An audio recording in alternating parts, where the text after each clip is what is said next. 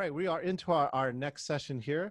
I would love to introduce our speaker today. He's got 40 years in exchange alternatives and alternative finance. He's the author of many books, including The End of Money and the Future of Civilization. He's been an IRTA speaker veteran, speaking many years, including keynoting in 2016. And in 2016, 14 years ago, he said many of the things he's going to say today were true then, and they're even more true now. He's the creator of the Beyond Money website. You should subscribe to that. Let's put your hands together. Put them in the air for Tom Greco.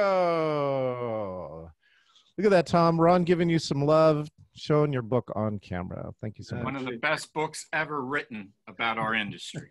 Wow, that's big from Ron.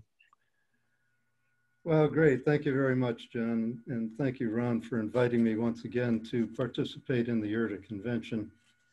I consider it a great privilege for me to be able to rub shoulders with people that have been in the trenches for many years and have really learned how to do it on the ground and how to make credit available and create liquidity for small and medium-sized businesses especially. So with that, I want to talk a bit about the general situation that we're confronted with today. And I'm going to bring up a slideshow for you that I will talk through. So I've titled the show, Get Ready to Play in the Butterfly Economy. And I've used this metaphor before, and I'll tell you why in a little while. But basically, let me go through what happens in this metamorphic process. It begins with an egg that a female butterfly lays on a leaf. And after a couple days, the egg hatches, the caterpillar climbs out and starts to eat the leaf and then moves on to eat other leaves. And the caterpillar basically only does that. It eats and it grows, it eats and it grows, it eats and it grows. And I remember when I lived in the Northeast, oftentimes in the spring, seeing these trees covered with webs, with the tent caterpillars just engulfing the whole tree. And I often wondered how a tree might be able to survive having such an infestation. And then in my own gardening experience, both in New York and here in Arizona, I've had encounters with what they call tomato hornworms. They're the big green caterpillars that, well, they're about the size of your thumb. And they can completely defoliate a tomato plant or a pepper plant in a matter of hours. And it often amazed me that even though that happened, well, I intervened somewhat to remove them, but the plants generally survived that.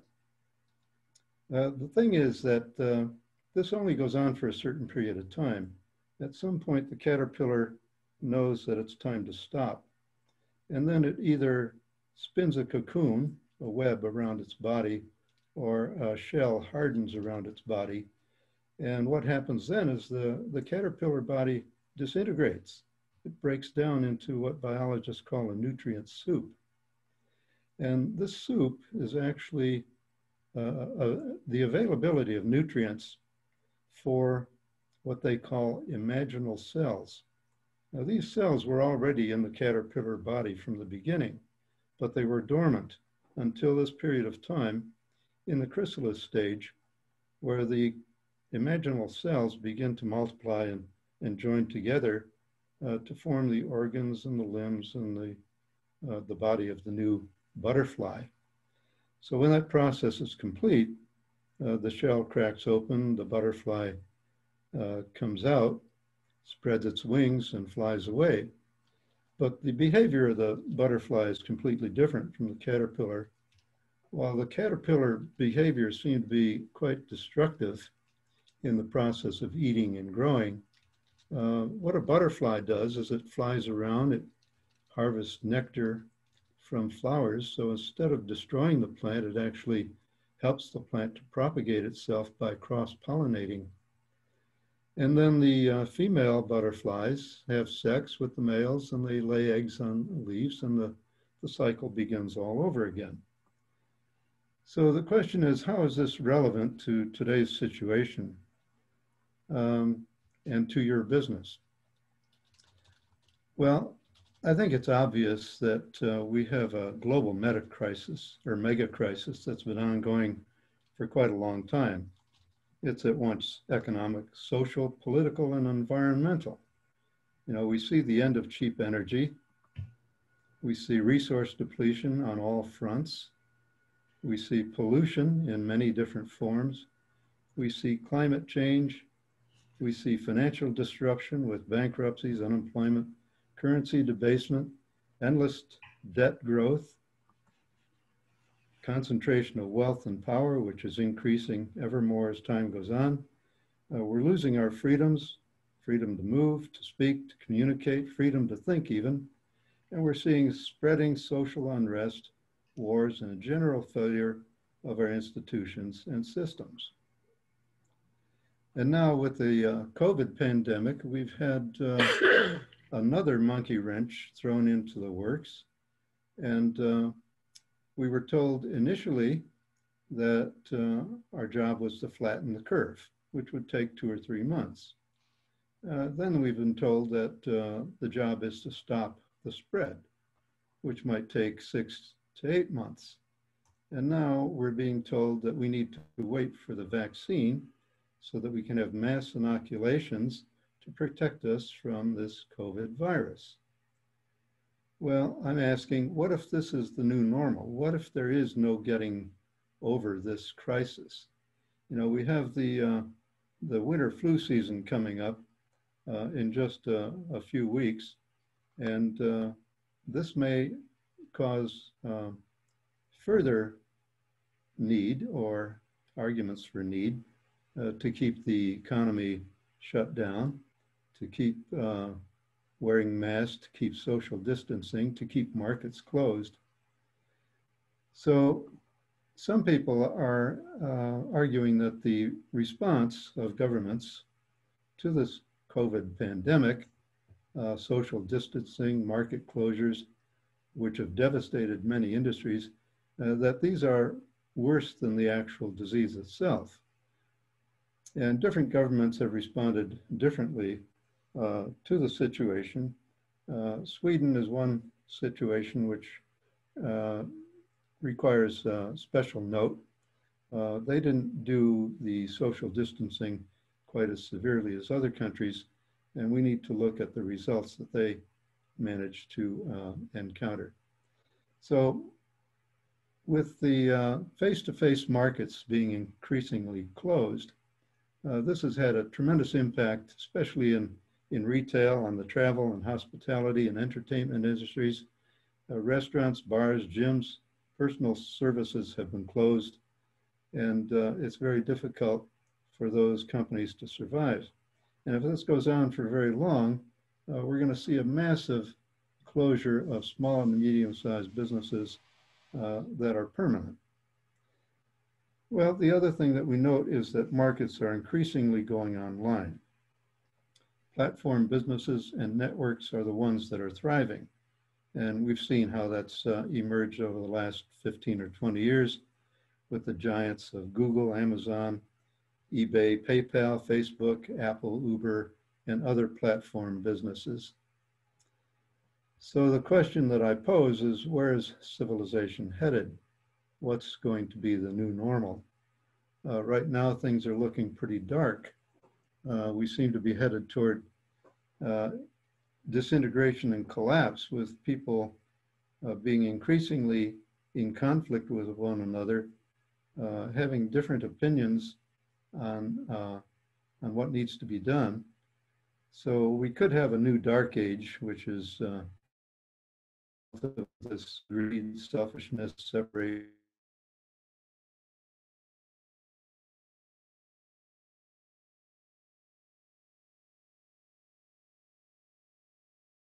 Will be frozen and not do anything that needs to be done. So I'm looking at a societal metamorphosis, new golden age, based, I hope, on generosity, compassion, cooperation, solidarity, and across the board restructuring of our systems and metastructures. Now, I take a page from Alvin Toffler's book. He wrote a book a few years ago called The Third Wave. And he said that the first wave was the agricultural age, what was all about growing things. And then that transitioned into the industrial age, which was all about making things. And now he posits that we're ready for a third wave, what I call the convivial wave, which is not about things at all. It's more about being and less about doing. So we're on the cusp of this change, which I see as the civilizational metamorphosis. So the old caterpillar economy is dying. It was driven primarily by a money system that was based on compound interest and lending money into circulation at interest, which causes a growth imperative. And this is what's been driving this growth for the last 300 years. It's been enabled by the availability of cheap fossil fuel energy. Without that, this could not have gone on as long as it has. So the caterpillar economy, with these drivers and enablers, have promoted continuous growth of economic output, quantitative measures of value and well-being, the privatization of resources and capital accumulation, particularly in the hands of megacorporations, resource consumption and competition for control, the productivity of labor, that is trying to get more value out of each unit of labor, growing disparities of wealth and power, massive scale and increasingly massive scale, which is the consumer society. What I envision as the new butterfly economy, which is waiting to be born, is being driven by an interest-free moneyless exchange system. And this is where you come in primarily. This is being enabled by sharing, human solidarity, compassion, and mutual respect. And the characteristics that this economy promotes are steady state economic output. We have to stop this continual growth. Measures of well-being that are qualitative instead of quantitative. We need to restore the commons. We need to emphasize resource productivity, that is getting more value out of each unit of material input.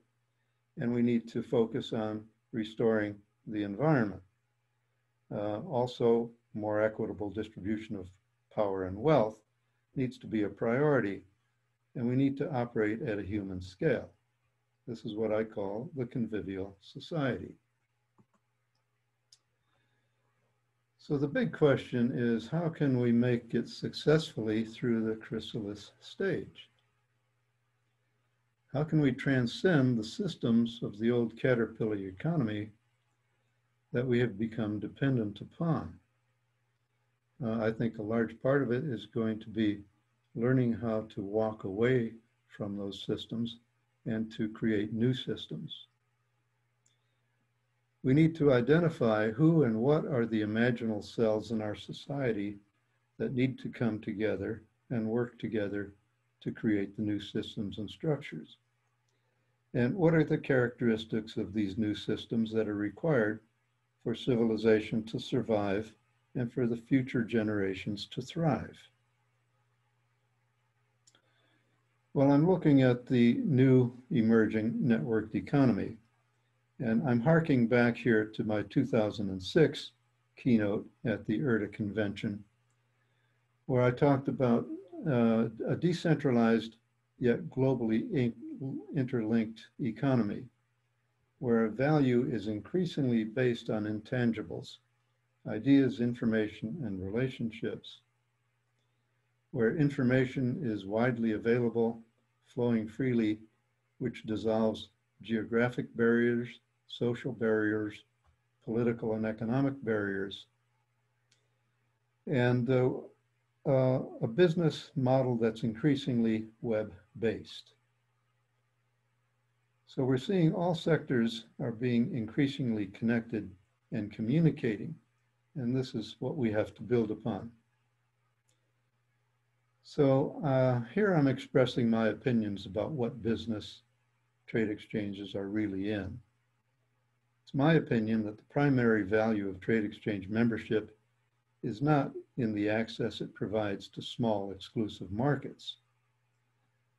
Trade exchanges are not in the barter business. You know, it's not a matter of arranging customers to trade on a barter basis, which we saw earlier in Dr. Lee's presentation, is highly limited to a coincidence of wants and needs.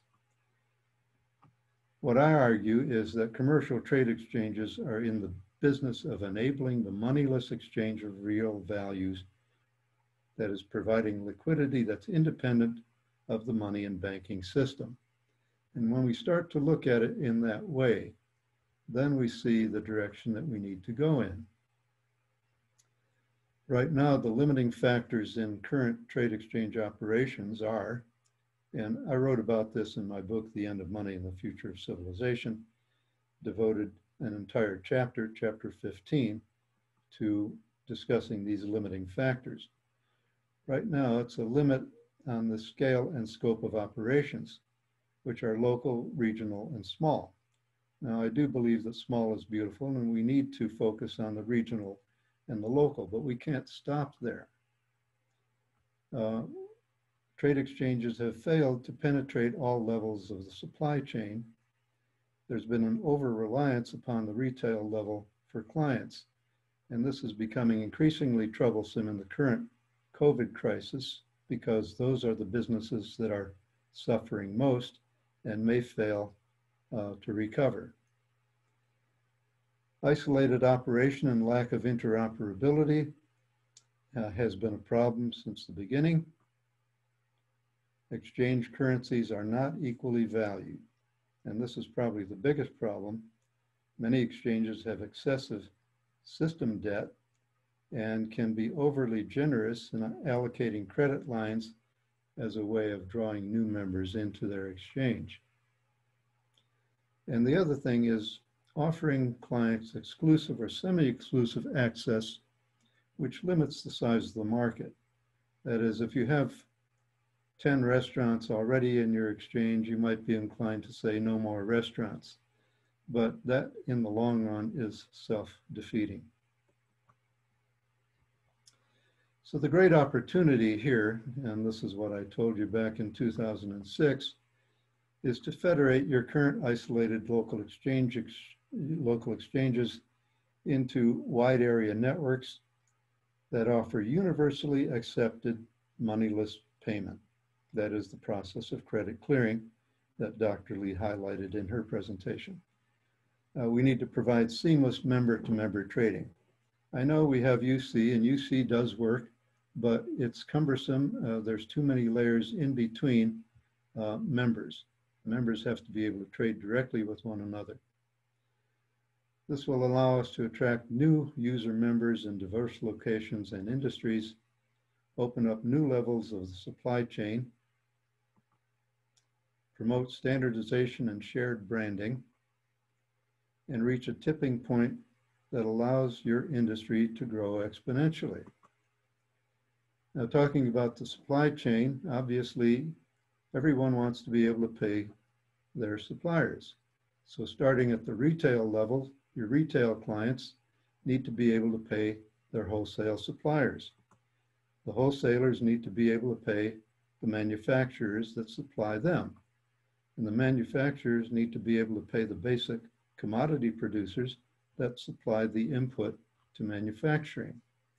And of course, as was pointed out yesterday, everyone has employees, contract workers, and these are the consumers that patronize the retailers completing the reciprocity circuit. So this is the key. We need to complete this reciprocity circuit and include all levels of the supply chain. Now, I go beyond this, and I say it's also important to look at the network as a commonwealth. And we have to look beyond our own personal and business self-interest we need to look at what supports the common good. And I'm arguing that all participants need to have a stake in this new economy, in this new exchange system. Not only exchange operators, but also the platform users, the business members of your trade exchanges, and the consumers that also form part of the reciprocity circuit. And I would add the community in which you operate, which is increasingly a global community, needs to have an equity stake in what's being done. And someone needs to represent the environment and the ecological sustainability. Now, harking back to the old days of credit card emergence and the emergence of the unified brands of Visa and MasterCard, Dee Hock, who shepherded this process more than 50 years ago of bringing bank credit card issuers together under a common brand called Visa, he wanted the merchants and the cardholders to also be owner members along with the banks. But the banks were not willing to share, and thus we have a card duopoly that controls most of the credit card industry, that is Visa and MasterCard. And we still have a few others that have a minority stake in the industry. So I didn't know it at the time, but saw Paul Supplizio, who was the IRTA executive director early on. He said much the same thing that I'm saying in his IRTA convention presentation in 2004, 2 years earlier than mine. He said, commercial barter cannot achieve its full potential with the current fractured organization of our industry. A single currency will unite all barter networks worldwide into a single network and transform our currently fractured industry into a strong and unified whole. Remember the rule: the larger the network, the more valuable it is to join, and the more costly it is to stay out. Under a single global currency, all networks would have to agree to convert their balances to a single currency and clear their transactions through a single global clearinghouse. Now, I know that that has been the major stumbling block and the thing that has been hard for trade exchange operators to swallow. But I think it's something that needs to be done. So what needs to happen now is, in my opinion, trade exchanges need to organize under a shared brand, under an enabling organization. And this parallels the experience of the organization of Visa, which is a shared brand that bankers use to issue their credit cards under, and same with MasterCard. And that enables participating trade exchanges to maintain a uniform high-value currency in the form of trade credits, to share innovations, and to provide exchange of value capability more efficiently at less cost to a larger, more diverse member base. So the details of this need to be worked out, but that's the general outline. I also pointed out in 2006 what Dee Hock said in the heat of battle that the banks were engaged in pulling together to create Visa. He asked, could this be an opportunity to reconceive in the most fundamental sense the very idea of bank, money, and credit card? Now, I paraphrase that to our situation, saying, could this be the time to reconceive the very idea of barter exchange and payment to realize the full potential of decentralized moneyless exchange? So I've discovered in my own personal journey through life that change is often about letting go. I've had to let go of a lot of old things to make room for the new. Don't get stuck on a small local peak of success when the rest of the world is moving on. And we see that that indeed is more true now than it was 14 years ago. To get from a hilltop to a mountaintop, you need to traverse the valley. So don't go it alone. Share the risks by growing an enabling network. And as George Gilder says in his book, Telecosm, you need to feed the network first. And by doing that, you feed your own interests. Again, I said in 2006, quoting the former Army Chief of Staff, if you don't like change, you're going to like irrelevance even less. And Charles Darwin, reminding us that it is not the strongest of the species that survive, nor the most intelligent, but the most responsive to change.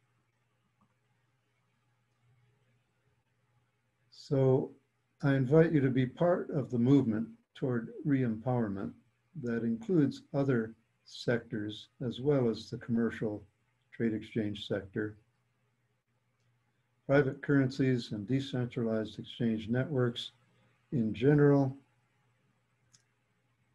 provide homegrown liquidity, that is, alternative means of payment, greater community resilience and self-determination. And I'm not talking only about geographic communities, I'm talking about communities of interest. And they also provide insulation against global monetary instability and general financial collapse, which is actually happening as we speak. It's not a sudden collapse like destruction and implosion of a building, but it's a gradual disintegration and falling to pieces. And greater harmony, equity, social justice, and quality of life for all. This is what we're aiming for. So you have it in your power to change the world, and you can do well by doing good, by taking the wide-scale view and helping the metamorphic change from the caterpillar to the butterfly. So here are some resources that you can consult, and that concludes the presentation. Excellent. Thank you, Tom. So again, we have the resources beyondmoney.net, reinventingmoney.com, and escapingthematrix.org